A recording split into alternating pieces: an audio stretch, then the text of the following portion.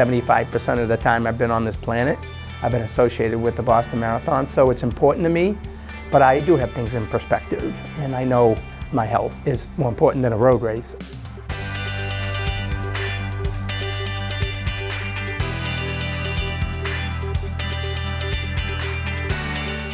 I committed to this, and there's 30,000 people depending on me and the entire team to produce a world-class quality event, and I can't be worried about me and take my eye off the ball.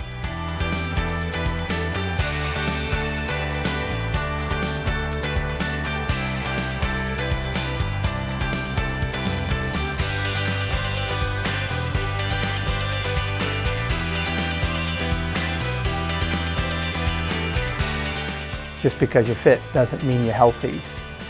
I always thought it did.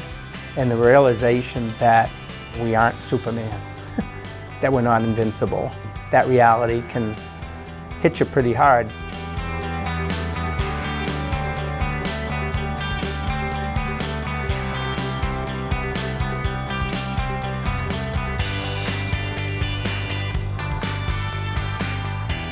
You know, there's this little jogathon race in Boston in April, and I've shuffled through it a few times, and I said, what do you think? He didn't say no, and he didn't say yes, but he did say, I would be extremely disappointed if you couldn't. You know, when I started this, I was in my 30s, and now I'm in my 60s, so it's certainly not getting any easier. But this time will definitely be different, because I'm going to be more sensitive to how I feel than how fast I go. Whether it's get off your feet, eat properly, rest properly, I'm doing just the opposite on all of it. Not the best way to run 26.2 miles, but it's what I got.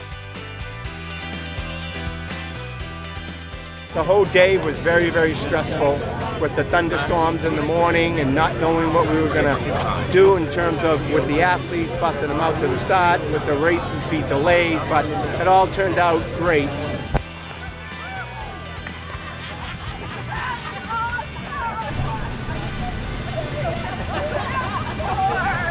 At the start line, he said, hey, listen, guys, we're going to take it a mile at a time. When I run, run. When I walk, walk. And just let's see how it goes. And he actually got stronger as the race went on. We were thinking maybe for the second half he'd become less strong, but it was the opposite. He actually carried all of us to the end. Wasn't going for time that I was able to surprise myself and do better than I even hoped.